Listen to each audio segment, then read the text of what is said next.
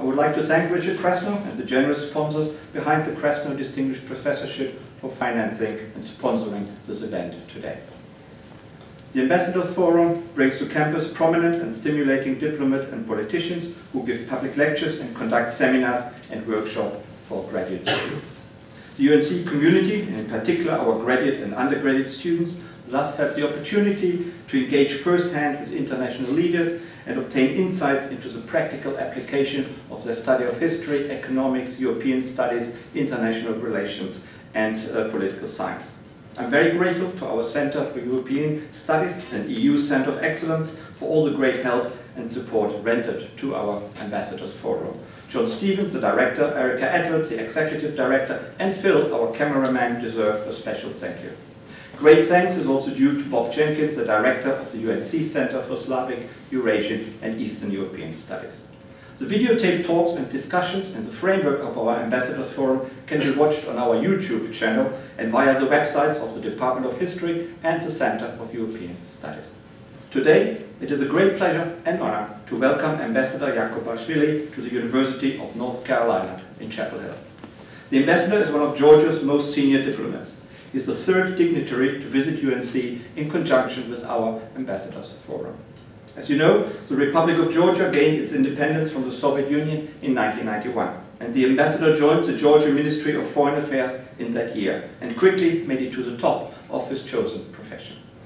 Prior to 1991, during the difficult Soviet times, however, Temuri Yakobashvili never hesitated to express a certain rebellious spirit with which nature has endowed him. In his younger years, he was arrested several times in the Soviet Union for his bare-knuckle Jewish activism, as he said in a recent interview. And unusually for a future diplomat, he also found himself, I believe, under arrest in both Sweden and France, and not just once, but twice. After the Rose Revolution of 2003-2004, which led to the downfall of President Shevardnadze and his replacement by President Saakashvili after democratic elections in January 2004, Mr. Yakobashvili joined the government. In January 2008, he was appointed State Minister for Reintegration in the Georgian government. He soon also served as Deputy Prime Minister. As you know, in August 2008, war broke out between Georgia and Russia about South Ossetia. As Minister for Reintegration, Mr. Yakobashvili was the architect of Georgia's engagement strategy for improving relations with the regions of Abkhazia and South Ossetia. And then, in early 2011, his appointment as ambassador to the United States was announced. Throughout his political and diplomatic career, Mr. Yakobashvili has been known for his willingness to speak truth to power and for his blunt spoken candor, as a newspaper recently expressed it. We therefore greatly look forward to a very frank and undiplomatic talk today. The ambassador holds a degree in physics from Tbilisi University, and he has also studied in the US and in the UK. He is a co-founder of several well-known think tanks in Georgia, including the Georgian Foundation for Strategic and International Studies. Not least, and this is of course important for research universities such as UNC in Chapel Hill, the ambassador also has authored several publications on national security, conflict management, and international affairs. We are very pleased indeed that the ambassador has joined us today in the context of our Ambassadors Forum. He has recently conducted a very fruitful seminar with our graduate students earlier this afternoon. The ambassador is accompanied by Thea Kenjace, the consul at the Embassy of Georgia in Washington, D.C., and of course it is a great pleasure to welcome the consular as well. The ambassador has kindly agreed to give a brief talk on Georgia's role in world affairs, in which he will outline Georgia's relations with countries such as Russia and the United States. And he will give us an overview of Georgian foreign policy priorities. We will then commence a roundtable discussion, and Dr. Robert Jenkins, the director of our Center for Slavic, Eurasian and Eastern European Affairs, and myself will question and perhaps interrogate the ambassador a little bit after his remarks. After half an hour or so, we will open it to questions from you, the audience. Please feel encouraged to join in and to ask lots of interesting and highly critical and challenging questions. And subsequently, there actually is a reception at the end of this room. Ladies and gentlemen, I have the tremendous pleasure and great honor to present to you His Excellency the Ambassador of Georgia.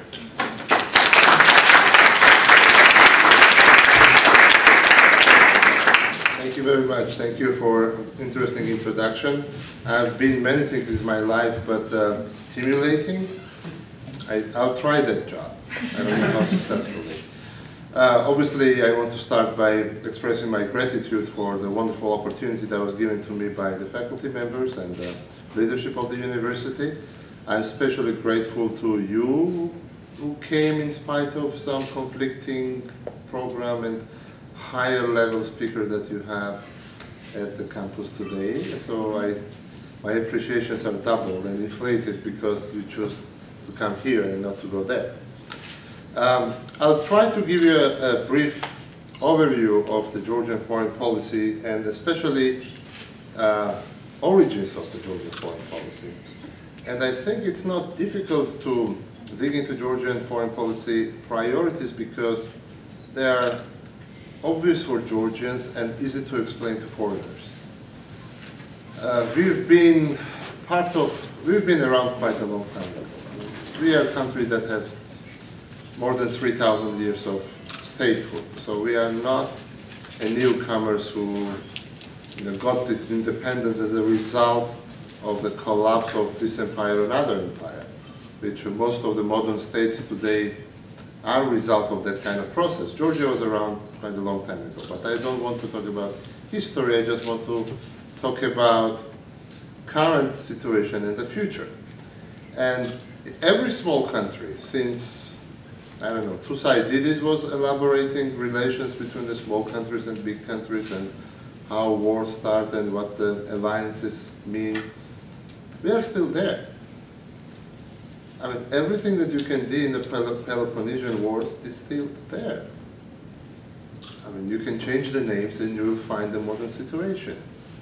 And when you think about Georgia, think about any small countries of those periods, of ancient Greece or classical Greece, and relationships between small and big, and alliances between small and big are still there.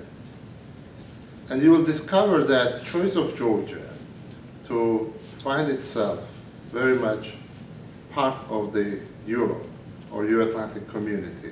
It's an obvious choice of Georgia if you look in our neighborhood. And for ambassador of Georgia to US, there are some extra questions and challenges because of nature of the job. And we like to extrapolate on history and lessons that we learn, or mostly we don't actually learn. We like to talk about it, but never learn anything. We are forgetting that whenever we are talking about European history, Asian history, we are talking about that history, this history, and trying to project all of that knowledge to our modern international relations, we are forgetting something very fundamental. All of those histories are fantastic in history books, but have nothing to do in the modern reality, because on those times there was no country like the United States of America, which is one of the major, if not the major player in international affairs. And you just cannot talk about foreign relations using only history of Europe or only history of Eurasia without very important component of the foreign affairs called the United States. And Second World War would end differently if there would not be this country as well. So for history reasons and for some pedagogical reasons, probably knowing European history is very useful. But when we talk about modern times, we have to understand that this country made an enormous difference. And here comes the ambassadors from small country to United States. That makes that difference. First question that comes to your mind, or should come, why US should care about a country like Georgia? I think that's the first question that any ambassador starts to ask on the day one or day that he or she hears that will be representing this or that country in the United States. Why US should care about your country? Obviously that was a question for me as well. It's one thing what you want for yourself, but why others should share what you want. And I think I don't have a complete answer, but at least I'm trying to convince American decision makers on my version of answer. That's my job.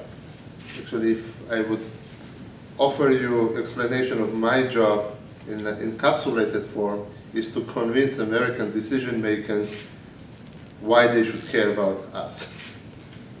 That's what diplomacy should do. And you can evaluate from different points of view. Of course, there are things that you call here real politics. Or it's in vogue now to call it real politics, or some different intonations. But you know what I mean. Whatever the real politics or realistic politics talk about is purely interest from one state in case of another state.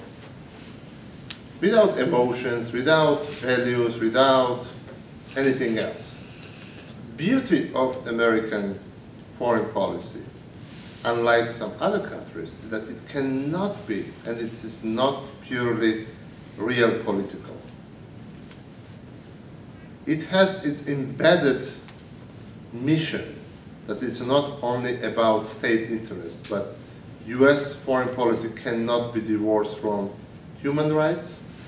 US politics cannot be divorced from trade. US foreign policy cannot be divorced from security, and etc., etc. And when we are talking about these ingredients of the US foreign policy, I think that complexity is what matters when we talk about why US should care about Georgia. Let's start from purely economic side of it. Energy. Georgia is a gateway to Central Asia and the Caspian Basin. And when we are talking about energy, we all know that energy means not only one bulb in your house, even it's a super economic bulb, but it means security of supplies, security of transportation or diversity of transportation, and security of consumer, the wise consuming the energy. We see that there are many countries in the world, I don't want to go into names, that are willing to use energy as a foreign policy tool. We have a number around us. You have some countries in Latin America. We've seen some others in the Middle East whose main foreign policy tool, or one of the main foreign policy tools, is energy. So energy diversification, supply diversification, transportation diversification becomes the vital part of the foreign policy. And then when Georgia comes in the equation, because only way to take energy out of Central Asia and the Caucasus, but Russia and Iran, is Georgia. Through Georgia, I mean, it's Armenia, Azerbaijan, Turkmenistan, and other countries, but Georgia becomes the bottleneck. And if that bottleneck is open, then you have the free flow of energy. If it's closed, then somebody is manipulating. That's why a lot of countries try to manipulate with Georgia, and country like the United States has an interest to have it open for the sake of diversity. When it goes to security, we are, between Northern Caucasus, Middle East, terrorist sandwich. Terrorist matters, right?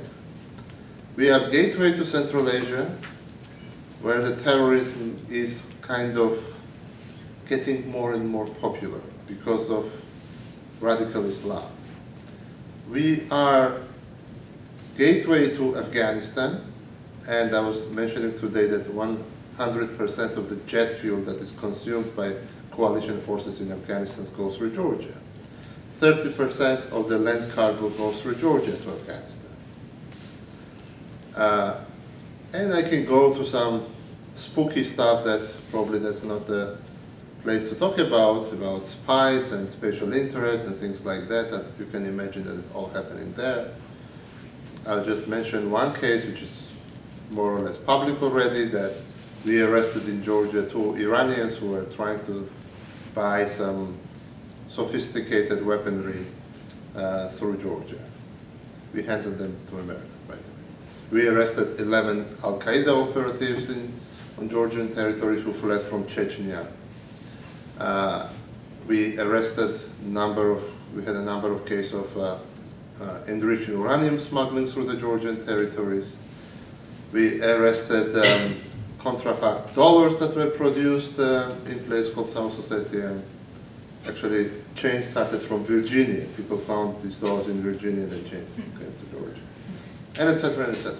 So you see that in this proliferation of the threats and it is asymmetry of the threats, these key places like Georgia become important. I'm not only talking about that, but you probably know that Georgia is the largest per capita contributor to military operation in Afghanistan. We have 2,000 Georgian soldiers. It's the largest per capita. When we talk about other areas like political areas, Georgia today, when I arrived in the US, debate about Georgia was around war, Russia, occupation, negative stories. And my first task was to change narrative about Georgia. And in the menu that I was looking for, I had many things to offer. We have a great food, we have a great wine, we have a great nature. I actually managed to persuade my government to bring the Georgian chef in Washington, and the big track with Georgian wine that my old neighbors now allow me because of that too. But what's supposed to be a story of modern Georgia? That was a question, again, coming why US should care about Georgia. And we found that we have something that is very compelling to American public in general, and especially to American decision makers. That's an enormous transformation from the failing state to functioning democracy in just 9 years. Where we started as the most corrupted country, one of the most corrupted country, one of the most fragmented country, failing state, and today we have functioning democracy, and by any measurement of any international organizations, Transparency International, the World Bank, IMF, Eurostat and others, we are doing surprisingly well. Not just well, but surprisingly well. We jumped from 157th or something like that, easy to do business in the World Bank category, to number 9. 150 something and 9. We are safest country in Europe by Eurostat. And you ask to people, how do you feel? Can you go out and walk anytime you want? Georgians give a response that it's one of the safest countries. We proved that corruption is not about ethnicity or religion or color or behavior patterns. It's only about governance. We were one of the most corrupted countries. Now we are one of the least corrupted countries in the world. And our corruption is on the level of Finland and Norway. It's very, very, very low. And when the surveys of Transparency International asked to Georgians if they themselves or anybody from their surrounding, family or friends, experienced any acts of corruption, only 3% answered positively. Only 3. It's an enormous number. We effectively managed to fight organized crime. Remember that 80% of the criminal bosses of Soviet Union were Georgians. None of them are in Georgia now. And what we are exporting now is art. There is no serious opera house in the world that has no Georgian singer, for example. Again, compare the small nation, we are not Italy, you remember it? In every opera house, that's fantastic. So this transformation, lesson that we learned during this transformation, how we did it, it's a compelling story for many other nations. many other nations, not only in our neighborhood, but it's many other nations in North Africa, in South America, and now Georgian specialists are going out and sharing our experience in these countries. And delegations from Guatemala and Panama are coming to Georgia to learn our experiences. Even, I'll tell you more, Russian delegations came to learn from Georgia. Russian president said that, yes, some countries effectively fought corruption, but they were small countries, referring to Georgia.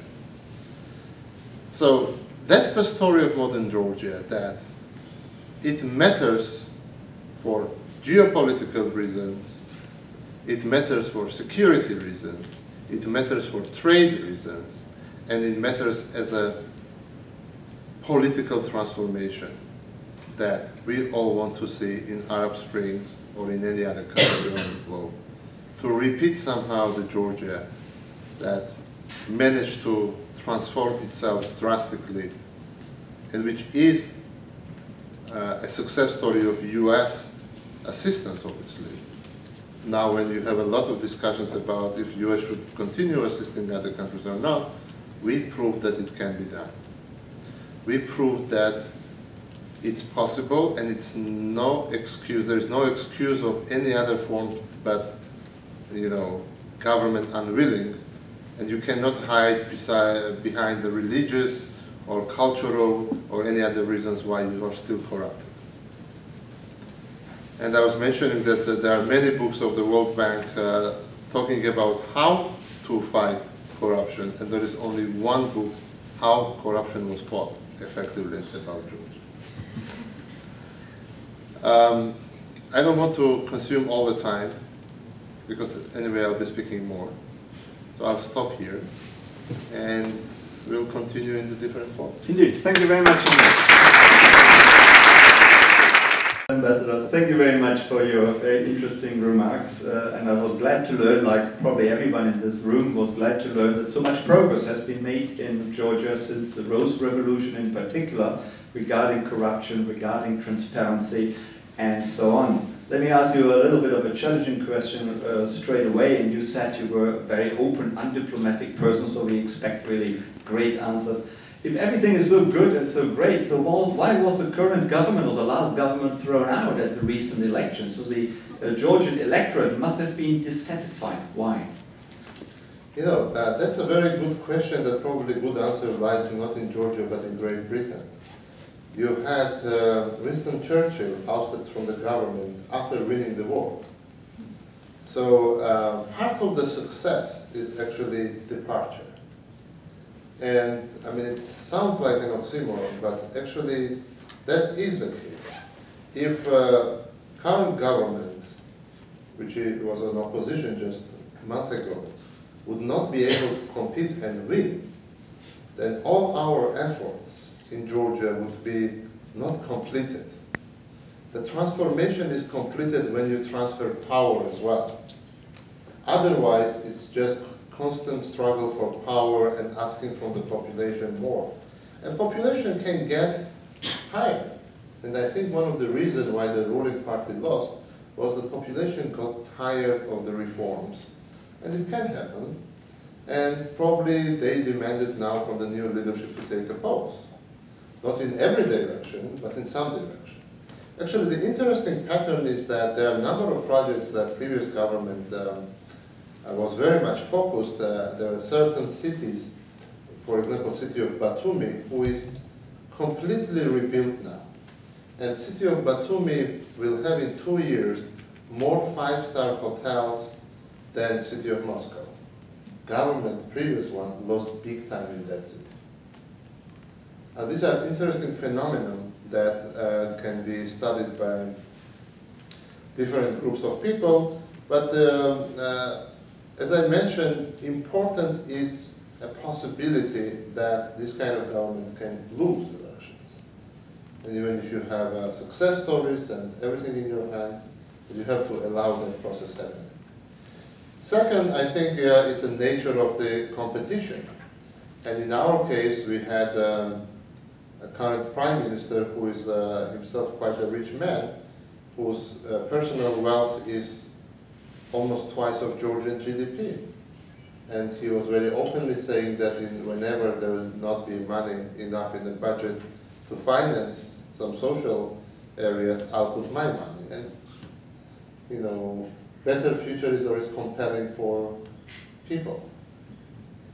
And obviously, there are some mistakes that any government cannot avoid. No democratic government is immune from mistakes.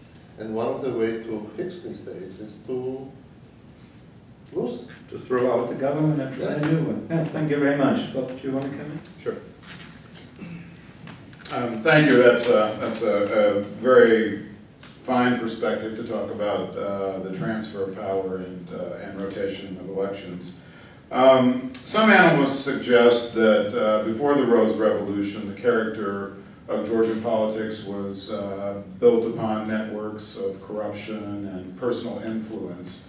If I were to ask you what's to say that the transfer of power isn't simply replacing one set of networks and personal influence with another today, what would you tell me about what's actually happened in Georgia in the past 8 years that would characterize a real difference, say, in civil society, or the openness of media, or the way government transparency works? Institutions, I think, the key answer there. You know, every country relies on some networks, and these networks can be different.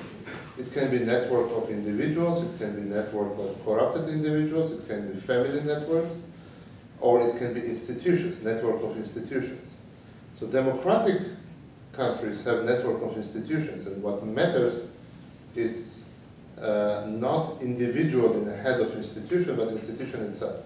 One of the biggest achievements of Georgia was that institutions were more popular than persons who were leading the institutions. You had super popular Minister of Internal Affairs, or super effective, I would say. But Ministry of Internal Affairs enjoyed higher trust than the minister. And even it can be frustrating for the minister, I think that's a great achievement of the nation. And we have to remember where we started. Police had a trust of population before revolution, 2%. Now, it's 86%. Okay? That's how people perceive a state institution. When they had a problem with a criminal, they were going to other criminals to fix it, not to police. And now they trust police that if they have a problem, it's insignificant, even if their cat got lost on some kind of roof, they go to police. Or if they need something in the old ladies, I don't know, the remote control, they call police. And that's the significant change that happened in Georgians' mind. They started to value institutions more than individuals or individual networks. How it was done, it's a different story, but that's the major factor. Thank you. Georgia's most important external relationship is probably still the one with Russia, its closest neighbors, one of the biggest neighbors around. And there was a 2008 war over South Ossetia. Now Russia says it has annexed South Ossetia. Georgia claims it still is only occupied territory. But that problem goes back quite a few years. It didn't suddenly arrive in 2008. There's also the Abkhazia problem, another difficult region. What is the future? How can these problems be overcome? And was that war in 2008 totally unavoidable? Of course the war was avoidable, and it was avoidable if the West would be more engaged than they used to. Because only little Georgia would not be able, by any circumstances, to avoid it, unless we would cede our independence to Russia. It's very important to understand the nature of the Georgian-Russian problem. Some people are trying to simplify it to Abkhazia and South Ossetia. It's not the case. Abkhazia and South Ossetia were just simply very practical tools for Russian Federation to control the Georgian state or to manipulate the Georgian state. you know, again, it's an old story. If you remember, and of course you do, you know, Italian Renaissance period philosophers, and especially Machiavelli, in one of his books, Not the Prince, he's advising that if you want to control somebody, take a small piece of his property, and he will focus all his effort to get this small piece of property, and you can manipulate by that. That's exactly what Russians did. They got Abkhazia, South Ossetia, small pieces of Georgia, 20% in total, and they effectively were manipulating the entire country. So Abkhazia and South Ossetia, these are cases of manipulation. These are cases how Russians effectively used separatists and separatism against the Georgian state. There are larger problems. A larger problem is starting by notion of Russian self-identity. The problem we have with Russian Federation is that after losing an empire, Russians are quite frustrated by who they are. What is their Russia, Mother Russia, as they call it? Because unlike other empires, British Empire, French Empire, Portuguese Empire, Spanish Empire, who were enlarging not only around themselves but overseas as well, they shrink back to original Spain, original France, original Portugal. And when the Russians are losing empire, what is that they're shrinking into? That's the big question. And we were talking before about Ataturk. When Ottoman Empire disappeared, then there was a person called Ataturk and his team who created the modern Turkey. And they said, this is the Turkey. This is a success of the Ottoman Empire. That's what we are now. In Russia, unfortunately, we had no person so far who would say this is Russia. Because Russian Federation is a very much product of Stalinism and Stalin. Stalin created Russian Federation. And then Khrushchev was cutting, borders as he pleased. You know, for example, Crimea is a big issue between Russia and Ukraine now. It's a quite artificially sort of cut it away from Russian Federation. So it gives you a premises to think that Russian self-identity is very much related to territory that includes Georgia. You can call it Russian imperialism, you can call it Russian identity crisis, as you want. But there's an understanding that, you know, when Russians talk about Russia, probably it's the second country in the world that has no defined borders. First one is Israel. Where you don't have a compromise where your borders start and end, I mean, among your population. That was one reason. Recent reasons are different. Recent reasons are not about territories. Recent reasons are about nature of Georgia's success. Look where is the problem. If Georgians, Orthodox Christian country like Russians, without oil and gas or any significant mineral resources, can be successful in fighting corruption, organized crime, building democracy, and open society and market economy, then what the hell is wrong with Russia? Why Russians cannot do the same? Because they are Orthodox Christian country with a huge population, huge resources, a lot of money, a lot of smart people, very good universities, very good institutions. What is wrong with Russia? And what is wrong with Russia is Russian government. It's a very simple answer. So for Putin and Putinism, Saakashvili and the modern Georgia is a threat because it's a kind of mirror that when you look at this mirror, you don't like yourself. If countries like Georgia can do it, why Russians cannot do it?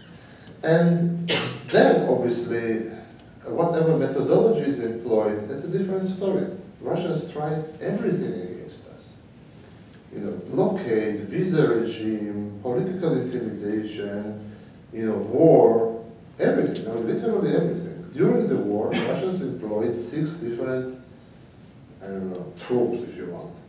Land forces, air forces, navy, ballistic missiles, cyber warfare, information warfare. Everything was used against us but nuclear bombed submarines. Submarines will be difficult in Georgia. Thank you. I mean, it is, let me just follow up. It is, of course, always easier to tell the other side what to do or what they shouldn't do. But what can the Georgians do to alleviate the situation? I appreciate what you have said and that you, of course, believe the fault largely lies with Russia, but there must be something which Georgia can bring to the table to help the progress or peace along. Absolutely. What Georgians can do is to continue to be successful, democratic, transparent, and members of EU and NATO. And I'll tell you what, there is a success story.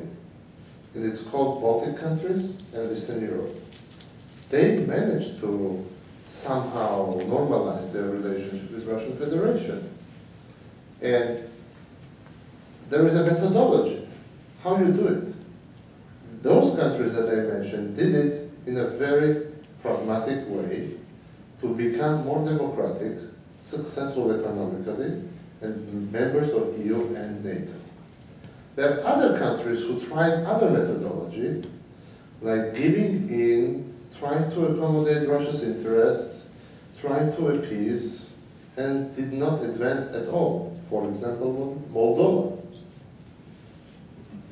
So, based on that experience, we believe in Georgia the best way to be friends with Russia is to be democratic, open, members of EU, members of NATO, and then talk to Russians about common interests. And there are common interests. I can tell you that at least 3 major areas where Georgians and Russians should be cooperating are Sochi Olympics, Northern Caucasus, and the trade routes, north-south trade routes, and all these are vitally important for different reasons for both countries. Instead of that, we are quarreling over South Ossetia and Abkhazia. Thank you. Just to follow up on your comments about the successful distancing of the Baltics and Eastern Europe, 2 differences come to mind. One, of course, is historical timing. Both Eastern Europe and the Baltics were able to initiate and largely accomplish their independence during the Yeltsin years and the early Putin years, which is a bit different than the timing for Georgia. But more importantly, I think what you saw in both cases was a very assertive Euro-Atlantic position on drawing a line that those countries should be independent. And so I wonder if you see that same kind of support for Georgia in the Western community and where we might go in terms of getting that kind of support. When I talk about methodology, obviously there are similarities and there are differences. I think that major methodological tool should be there that EU membership and NATO membership helps you to fix your relations with Russia. There is an old Jewish joke that how the wise Jew speaks to stupid Jew, the Soviet joke. And the answer is, first of all, by phone, and second from New York. So if you want to talk to Russians, you have to talk them not on a bilateral level, because they are too big and we are too small. And you have to be talking to Russia from larger format than smaller format. That's the basic things. Now, how you get into those formats? And then I completely agree with you that not so long ago, many European countries were asking, is Georgia Europe? This kind of question was never raised on the Baltic case. Second, Balts were occupied in the 40s. Georgia was occupied by Russia 200 years ago. Again, memories matter. And then they were abandoned by the same West right after the 40s, not by all of them, but still. Then they had some kind of father figure, like Sweden, like Poland, like some others who were trying to promote these countries into European Union, Finland, and the NATO. Georgia has no father figure so far. It probably has friends, not probably, it has a friends in Europe, but not as a father figures. We don't have a diaspora here. Okay, and Baltic countries have this quite strong and successful diasporas in the US. So these are hurdles that are methodological hurdles for us to overcome and to convince the West that we deserve the membership. And you will see that in Georgian case, we have much harder tests to pass and much more questions to answer than any of these newcomers in Europe and NATO have. Now, we can go and complain you are not treating us fairly, or we can sort of try to improve ourselves and put them in a position that, look, we are such a great guys, take us. And you will not be able to say no because it will be embarrassment. That's the case in Georgia. Because, yes, we will work twice as hard than others to be as good as others in a short period of time. And it's doable. I believe it's doable. And I believe every day that we are more democratic and more successful, it will be more difficult to say by you or NATO, no, or nine. So let me follow up on that, because there are some commentators who say that one of the reasons behind the 2008 war was that the Russians were preemptively acting because you had gotten positive signals, though perhaps not as much as you wished, at the Bucharest summit of NATO earlier that year. And so this was an attempt to preempt any future movements in that direction. But yet last year, the NATO-Georgia Council made a very positive statement about Georgia's progress and called Georgia an aspiring country, I believe, or something along those lines. Are these statements simply symbolic, or do they represent real progress in Georgia's movement toward an ultimate membership in NATO? I think that if you can call the Russian former president a commentator, you are absolutely right. That was Medvedev who said that, you know, by war in Georgia we prevented Georgia's NATO membership. They tried. And then there was an answer of Rasmussen, the Secretary General, that it did not prevent anything. And Georgia, I'm a strong believer, will end up in NATO, sooner or later. Now, about the progress. We were told initially that NATO membership is only about performance. Frankly, it's not only that. It's about politics too. Because performance-wise, we are already performing much better than many NATO member countries. But politics-wise, there are some countries who are uneasy with Russia for their own reasons about Georgia's NATO membership. Now, our strategy is to be as good that even those countries that are uneasy will have a difficulty saying no. Being part of the aspirants was very important, because what happened actually that we were going together with Ukraine. But after change of government in Ukraine, new government of Ukraine, you know, declared that, you know, NATO is important, cooperation is important, but it will be largely up to the population, and there is not just such a huge popular support to NATO membership in Ukraine as it is in Georgia.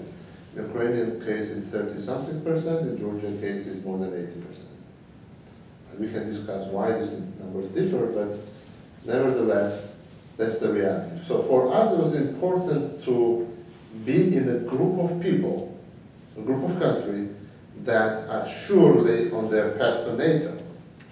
And these aspirant countries that are four, 3 Balkan countries and Georgia, was an important step underlining that we are in the same category and the others.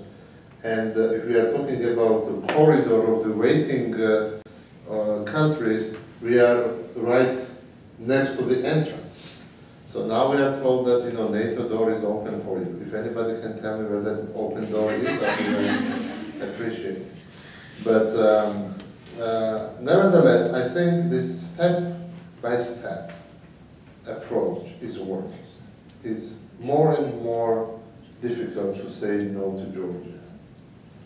And last elections were important cornerstone that we overcome because we had to have a democracy that would be able to sustain the government changes, democratically changing government. You lose, you go. And that's exactly what happened in Georgia. Yeah, thank you. But do you really think the door to NATO is open as long as the problem with Russia and over South Ossetia hasn't been resolved to some extent? Secondly, what about EU prospects? I mean, you keep saying that both NATO and EU membership would be desirable, and while it probably would be very desirable from Georgia's point of view, but the EU is in such dire economic straits at the moment, politically it's not as clear-cut and as united as one would wish either, and Turkey has been applying and has candidate status for many, many years, so would it not be highly unfair to let Georgia in without first considering Turkey in a more serious way? My colleague from Baltic Republic, when we were talking about EU and NATO, he said something fantastic. He said, EU is about good life, NATO is about life. So that distinction works for Georgia as well. If Georgia can enter NATO without South Ossetia and Abkhazia, absolutely yes. Because you had Germany who was divided that became a member of NATO. And Western Germany became very successful only because it has a NATO umbrella. And I talked a lot to Germans. And when we were designing our strategy, we invited German experts, actually those who were negotiating with the Eastern Germany at that time. And he told me very clearly, what was the decisive in unification of Germany was NATO. NATO membership that allowed the Western Germany to develop politically, economically, and become attractive for the Eastern Germany. France, it was a NATO member when it lost Algeria. So territories are not an impediment for NATO membership. In one case, you had a divided country becoming NATO member and then unifying. And the French case, you had a larger territory NATO member and then shrinking it. So same will be in Georgia. And I think the key there is that Georgia took a commitment not to use force for unification, meaning that we don't want NATO to drag into the confrontation with Russia to regain these territories back by military means. And it's a very important commitment, very hard commitment, but important commitment. So we can do it. Europe. I think that in Georgian case you see something very important. For a while we were talking about the European Union. And then we decided not to talk about it, but to act. You can take acquis communautaire and accept it by your parliament tomorrow. Will you become European member? No. We argue with Europeans a lot. But they know one thing, that when we agree to do something, we deliver. And step by step, our goal is the institutional approximation with the European Union. For example, if we will adopt the European labor code today, Georgia will never ever develop. We have a very liberal labor code today because adopting the European version right away will drag us into the Greek situation and will not allow us to develop. So that's why I think this gradual approximation is a right turn. Goal is still there. So for us, in this stage, free and comprehensive trade agreement is essential. Visa liberalization is essential. And these are very concrete steps of approximation with the European Union. So when we talk about European membership, we mean it practically and not only politically. Again, what will be a European Union in the years to come? We will see. Will Greece leave the EU? I don't know, probably. Probably monetary union. But, you know, there are many formulas around. You have a Norway who is not a member, but is fine. But so far, we believe that full membership is essential. It may take time. It's fine. We are not ready. They are not ready. When both of us will be ready, we will be then married. But when it will happen, hopefully soon. Thank you. It sounds to me like a careful theory of seduction. In 2010, Georgia introduced constitutional changes that will begin to shift it from a strong presidential system to a more of a parliamentary system.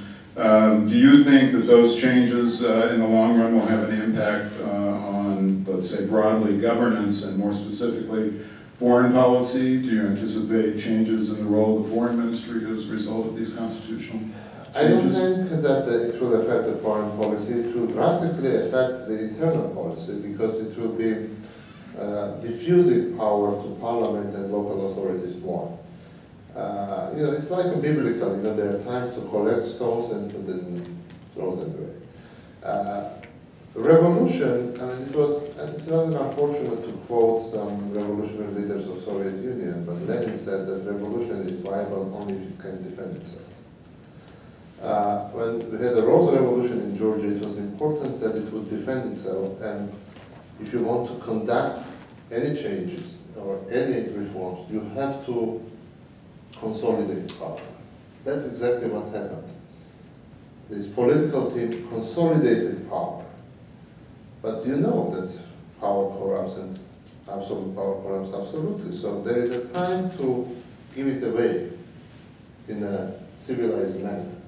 Civilized manner means to cede it to parliament and to local authorities. The constitutional changes actually were designed not to make Saakashvili a prime minister, as many people, even pundits around the world were thinking, but to diffuse power from presidential, from one-man show to more parliamentary system, and to have some kind of hybrid system where you have a strong president, a strong parliament, and then to local authorities. Because if you would keep this power for a long period of time, it will corrupt you inevitably.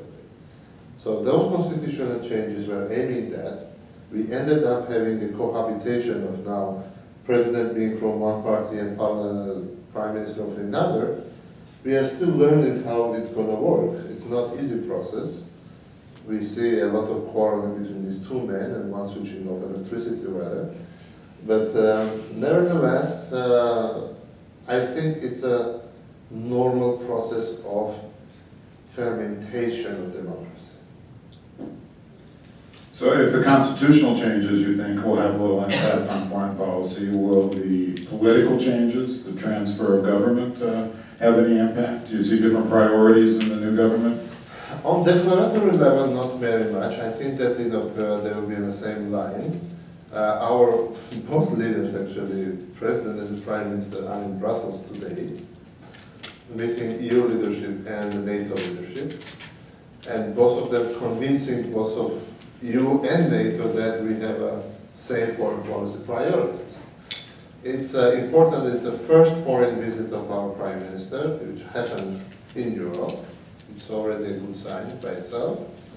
And I think that those foreign policy priorities are not only properties of the political leadership, but there is a consensus in the political class that that's the foreign policy priority, which is demanded by realities and the population. And every political leadership will be an executive tool. Now, we have to be careful that in this unexperienced new leadership in politics, some part of them are experienced, some part not really, that they will not make unavoidable mistakes. And I think it's important to pay close attention to that. But drastic changes, I wish Russia would give us room for the drastic changes, but I don't believe that they will. Thank you. Will the Prime Minister and the President have dinner together in Brussels? What do you think? They will most likely avoid it. Okay. I would like to open it up to questions from the audience in a minute, but talking about dinner and eating, you said before that you were eating for your country in Washington, D.C., that was the role of an ambassador these days. I'm sure you were joking, but what is the role of an ambassador today? How do you see your major priorities, and how has that changed in the last 5 to 10 years? You know that in every joke there is a part of the joke, the rest is true. In my case, I'm eating. You like eating? I like eating, but I eat for my country, that's true, because part of diplomatic performance is either to host dinners or to go to dinners. And in each case, you cannot offend. Sounds like a great job. Difficult. But I haven't eaten so much Caesar salads in my life like that. Okay, I'll see. The role of the diplomacy, we had a little time to discuss about it. I think that it's completely different than it used to be. When I was trained as a diplomat in Great Britain, they told me that diplomat is a person who can tell you to go to hell in a way that you actually look forward to the trip. It's not true anymore, because there is very little that diplomat can hide. It's a globalized world. I cannot lie to you, not because I don't want to, or my memory is bad, but you can double check it right now through the internet. Anything I can say can be checked and double checked.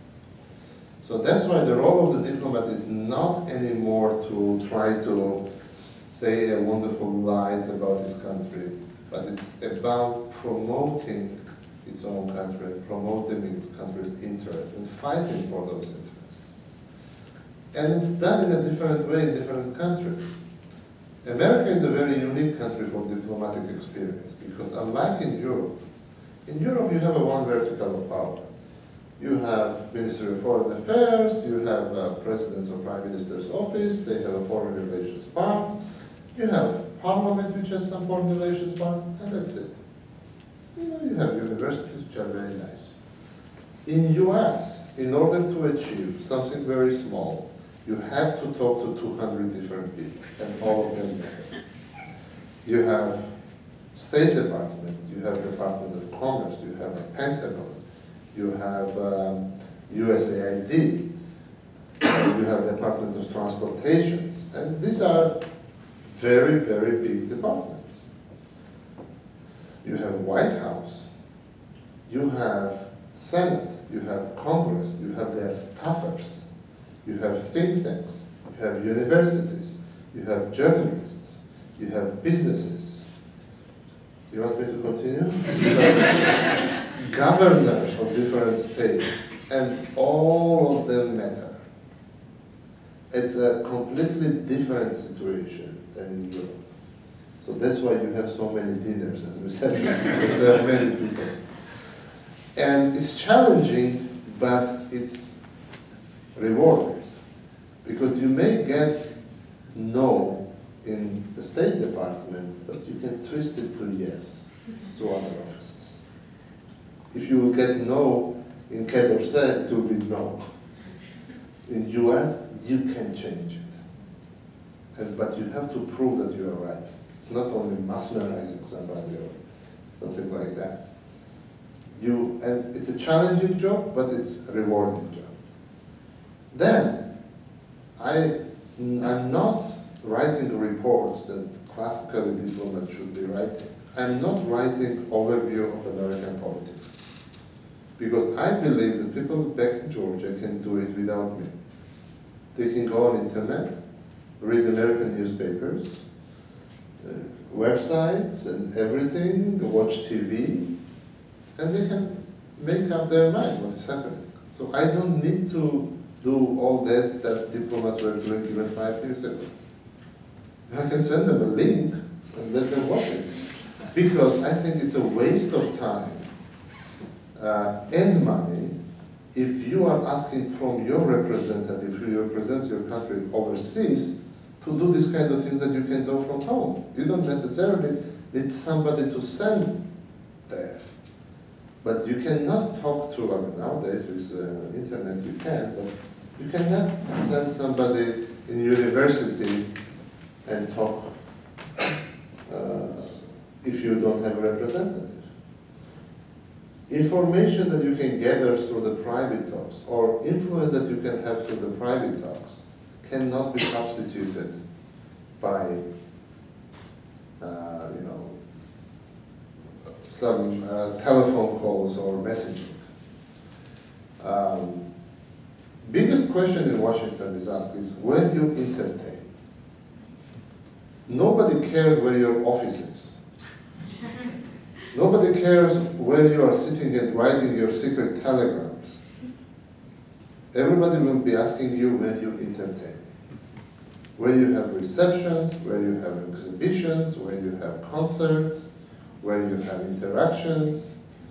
And we found that ambassador's residence in Washington is more important than the embassy building, even in a fantastic location that has no room for entertainment.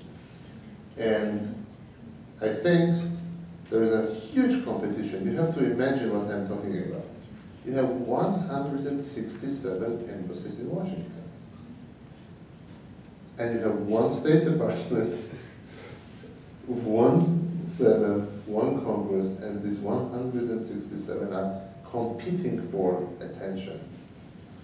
And you have to know that we have an ethics committee in every ministry or every department, and not all of them will be ready to come with you in the restaurants, but they will be ready to come to your house.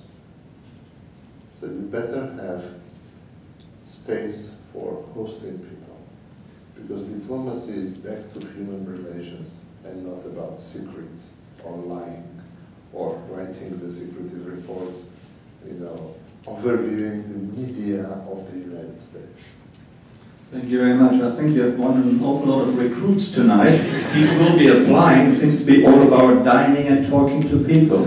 Oh, my wife's actually, I asked recently to my son, who is a student in the US, what do you want to become? He said, you. I said, me? He said, yeah.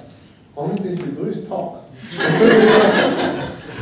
So that is what we have in common, academics and ambassadors, I guess. Well, I would like to open it to you, the audience. Please come forward with any questions you may have. Can I see? I cannot believe that I please. I have a cultural question. Sure. I enjoyed the review of contemporary Georgian fiction that was published by Dalkey Archive Press this year. Yeah. It was nice. It was the first time I'd read a lot of this stuff. And so I was wondering, as an ambassador from a small country, what role the cultural plays in promoting your interests abroad and how it ties into the social and the political.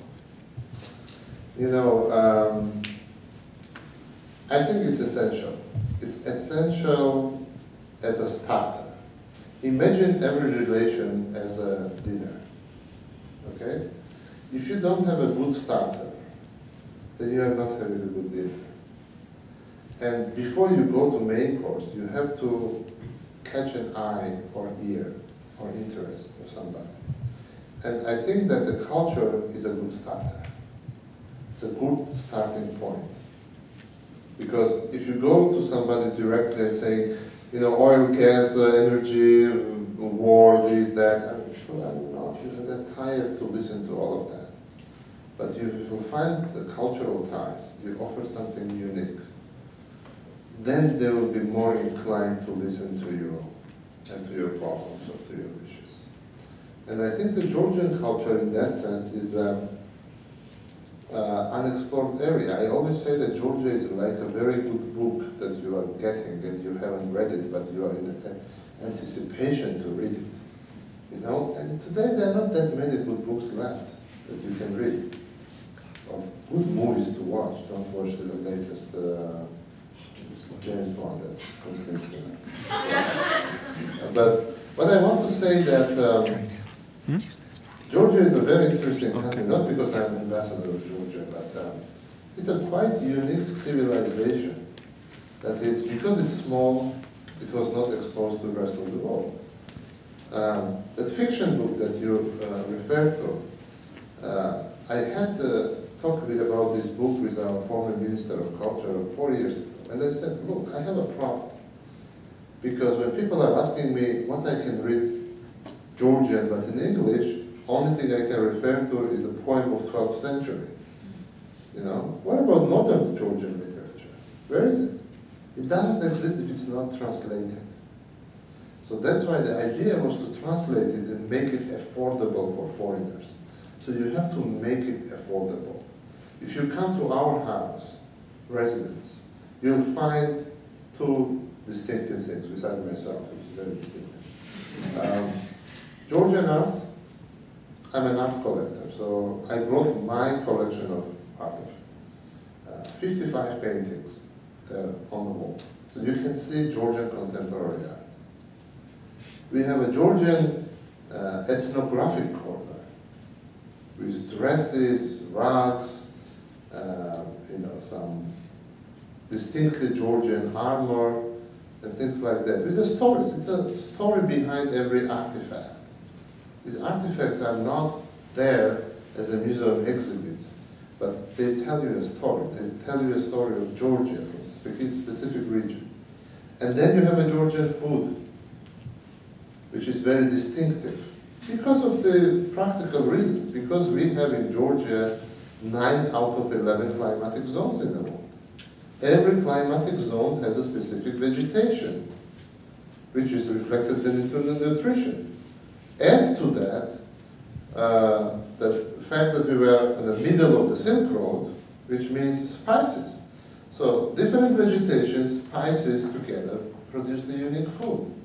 Then you add up the Georgian wines, and you may know that we are claiming that we invented the wine. And you already have a Georgian story.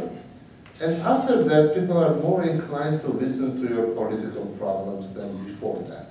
As I said before, it's a seduction. You keep talking about food and wine tonight. I wonder why. There's a question right at the back. Can you speak up loudly, please? I want to compliment Georgia on something. I came in here very late, but maybe your commerce minister, I don't know. I read a lot of magazines, and it was either The Economist or Bloomberg Business Week, and I started reading about some city or industry in Georgia, and I thought, that's not in Georgia. I was thinking United States, Georgia, but whoever put that together, it does stop you. It's very interesting sort of business promo for Georgia, your country. My question, I came in late, and if you answered this question already, just let it go. What are the two main issues in the country of Georgia now, as far as political economics, so to speak? Okay. First of all, I'll talk about a little bit about country promotion. There are so many things I don't do in Washington. I don't participate in so many things, which I consider useless. Charming Washingtonian public? Why? This is one of the most spoiled public you can imagine, because we have 167 embassies, and every embassy is trying to show off and organize something for Washingtonians. So now, interesting part is, who are Washingtonians? There are very few, because Washington is 160-something embassies, international organizations, World Bank, IMF, international think tanks, and federal government. So how many is left who live in Washington, who were born in Washington and live in Washington? Very few. So reaching out them doesn't make any sense. But diplomats traditionally do this kind of thing. I think it's more value coming here, driving 5 hours or so, and talking to you than organizing something in Washington that nobody will not resonate at all. In the same sense, small countries have a limited amount of money. So if you want to reach out the world, you can organize some small event somewhere that nobody will notice, but you can consolidate this money and write something in Economist or in foreign policy, somewhere. It will resonate to everybody. Okay, and that's using smartly little resources that you have. And it works. Look, in the advertisement business, you can hear the phrases that stick. Not only about companies that if you don't have iPhone, you don't have an iPhone. But it's also Malaysia through Asia. It sounds like funny. Of course, Malaysia is Asia. But you remember it. You want to go there. And it's the same with the country branding that when it goes to Georgia, that this kind of high-profile outreach, even if it's expensive, it's very expensive. has an influence. Now, issues in Georgia. Georgians have only one issue. It's about government. And now the biggest issue is, because everybody wants to be a president in Georgia, we are all so qualified that we know everything, especially more than others. But in a more serious note, it's about this very unique situation of transition of government, cohabitation of one president, one leader being president from one party, a prime minister from different party. It's quite unique, and it's occupying hearts and minds of almost everybody in Georgia.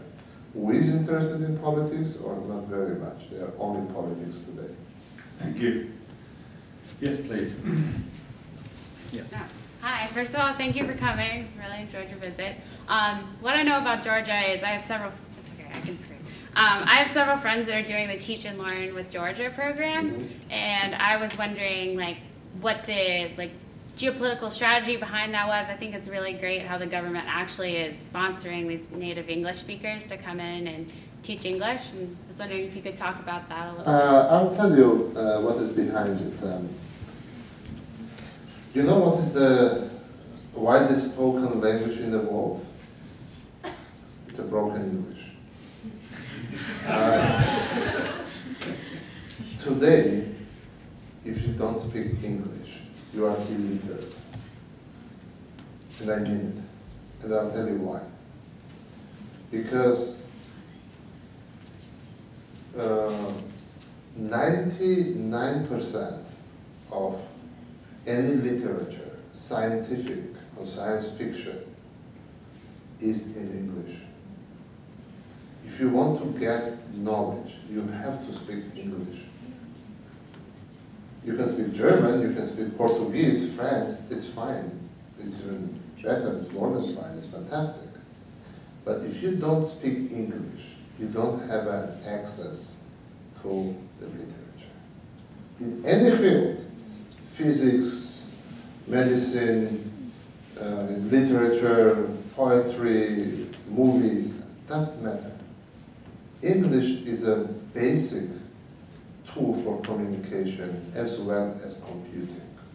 My kids are better in gadgets than I am, that's for sure. But what we do are two things. First is massive introduction of people to English language. They may speak little, but it's already better than nothing. They may know only ABC, but it's better than knowing nothing. And it has a larger implication. It's a touch with the culture. When somebody in a remote Georgian village, you will see a young girl jogging at 7 a.m. and all the neighborhood dogs following her, you know, is a barking. That's the difference. It's a cultural shock for some of them, but it's an interaction with a different culture. And remember that we came from homophobic, xenophobic Soviet Union. And people in the megapolis, they are more introduced to foreigners than people in the countryside. Now they are getting their own foreigner, which they think that it's, you know, it's not, it's almost deputy of the god. They have their own English speaker. So what we are trying to do is not only to introduce the English language as a professional something, but more to English language culture. So you don't necessarily have to be a qualified teacher, but you just can be an English-speaking person. We do the same with computers. Every kid who goes to school gets a netbook. And most of his classes are in the netbook. Most of the information he or she is getting online. Because in a competition of ideas and the place in the world, if you don't have these two basic skills, computing and English, you will be part of the third world, fifth world, whatever world you can imagine. And we want to build a new generation that will be more and better equipped than we are now. Thank you. No wonder that everyone thinks they can be president with that sort of education. Any more questions? Yes, this lady. Yes. Oh, thank you. I research journalism and mass communication. I'm very interested in how to use the media in your work to help you work. Thank you. You mean in the diplomatic world? Medical. Yeah. Medical. Yeah. In the medical world or diplomatic world? In the medical world. Diplomatic world. Yes. How do you use the new media in your job in the diplomatic world? When I first opened the Facebook page, my wife was making fun of me. And she's a journalist. I said, "You are a minister. You have a, Facebook?" I said, "Yes, exactly. I do have." And if I want to communicate with public, I write in Facebook. I'm still not good at tweeting, I have to admit, but I will learn it, I promise. Social media consider to be a shortcut to traditional media. Instead of organizing press conference, I can tweet something or post something, and then immediately it will catch the interest of the mainstream media. So think about social media as a shortcut. And remember that we now live in a period of different connotations. When I say like, it doesn't necessarily mean that I like somebody, but I click the like button. When I say share, it's not me and somebody sitting and sharing something, but it's sharing some website there, and etc. and etc. So these communications are part of our life, and obviously they are a big part of the diplomatic life.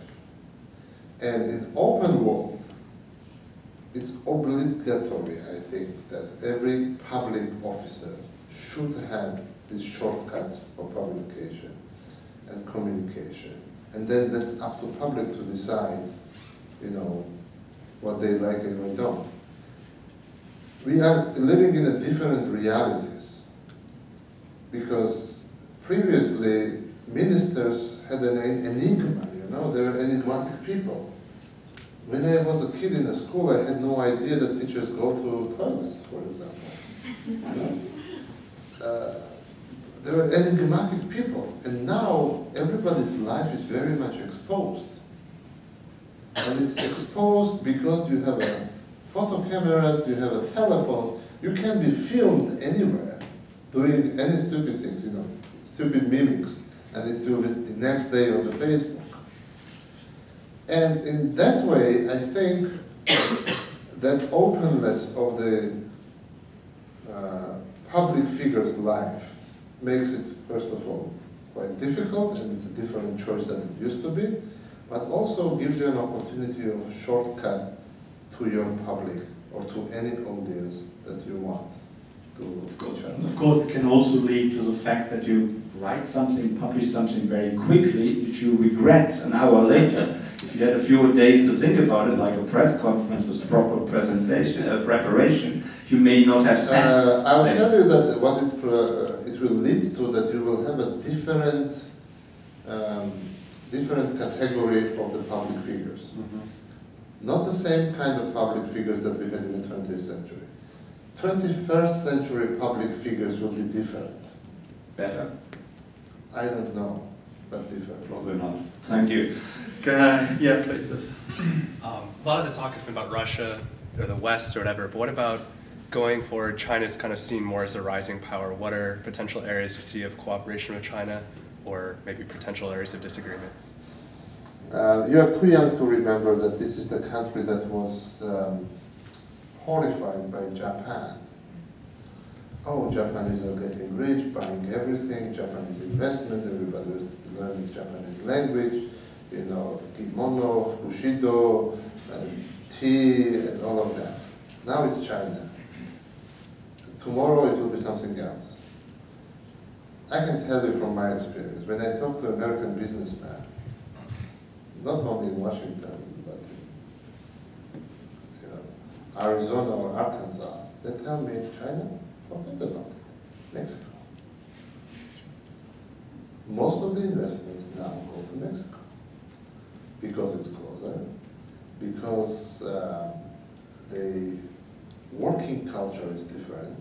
In China, most of this cheap labor comes from the countryside, so they are not locals actually in a certain sense.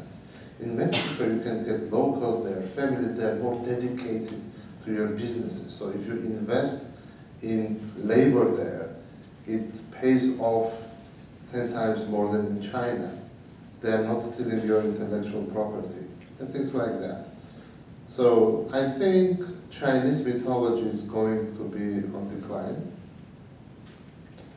I think that Chinese have internally quite significant problems, not only with the human rights and things like that.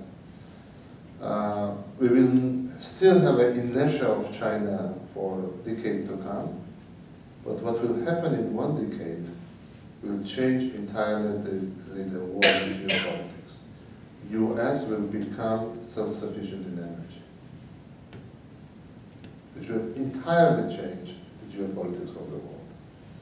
So I think we have to look a little bit in the future. I was talking to students before coming to this talk, and I told them that remember that in 2020, Europe, entire European population, will be 7% of the world population. Okay? And America will be probably another 10. That's it. So there are different things happening in next 10 years that your generation should handle. And probably that's a good time. You have a wonderful place, wonderful professors to think about things that will happen in 10 years. Because the world will be drastically different in 10 years than it was 10 years ago. For 10 years for me, and changing that happened in 10 years, is nothing to compare what will be from nowadays and 10 years after. Technologically, politically, demographically, it will be a completely different world. I'm not sure if we are ready for it, but we will be dealing with it for sure. Those of us who will be alive. Thank you. Any more final questions? Then let me ask you a final question about a topic we haven't really covered tonight. That is the Georgian economy. How is it doing? What are the prospects for improvement? How has the global and financial economic crisis affected Georgia, if at all? And secondly, the former Soviet Union had lots of environmental problems. Is that also the case as far as the former Soviet state was concerned and is concerned? Of course, we are part of the global economy. We are not existing disconnected from the world economy, and we are affected by everything that is happening in the world economy, for sure. But Georgia chose the different path of development. Because we are not cursed or blessed by mineral resources, only thing we can rely on will be our own brains. And forms of government and governance and kind of businesses. I can give you several examples. I was working very hard to bring to Georgia production of electric cars. So one can think, Georgia, electric cars? These guys are crazy. I'll tell you why it makes sense for Georgia. Georgia is a small country, and electric cars, nowadays, I don't know about 10 years, I actually know, but in these 10 years, you can drive 200 miles with one charge. That's more than enough in Georgia.